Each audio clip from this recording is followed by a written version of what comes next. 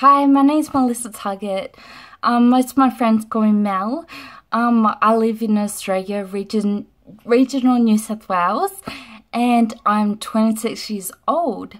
I was diagnosed with Sando and mitochondrial disease, Pol G, 10 months ago, so just before my 26th birthday.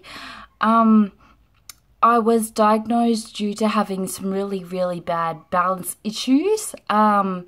They started when I was about 18, and I was finally diagnosed and found out what was really going on. And before that, I was very active. I love sport.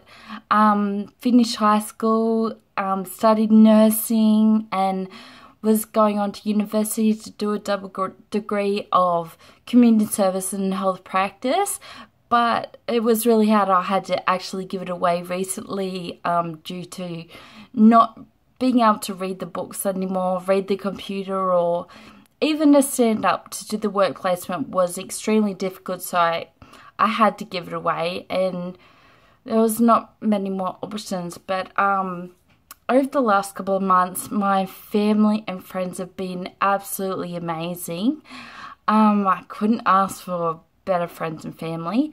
But friends, it's hard because I do sleep 16 hours a day at the moment. So trying to get to doctor's appointments, get to all the other appointments and to see friends it's not easy. And I can't play sports anymore.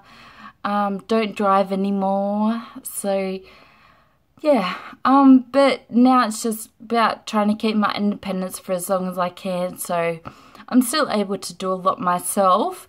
But I'm very lucky to have a support group that I've met some ladies a couple of months ago, and they've been absolutely amazing. And they consist of an OT, physio, a social worker, and there's a main doctor, and they've just been amazing. They're really prepared to help me for as much as I need, and I do need a bit more help these days than I used to. So yeah, it's just about getting there, I guess, and moving forward and trying to keep my independence. So yeah, I just really like to send all my love out to absolutely everyone that has this disease. I know there is no cure, and it's absolutely horrible. I have it mildly compared to what I read on Facebook.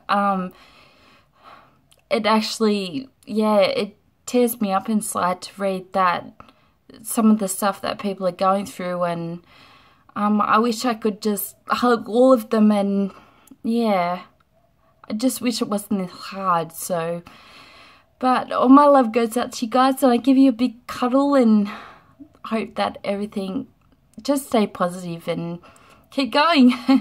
Okay, bye guys.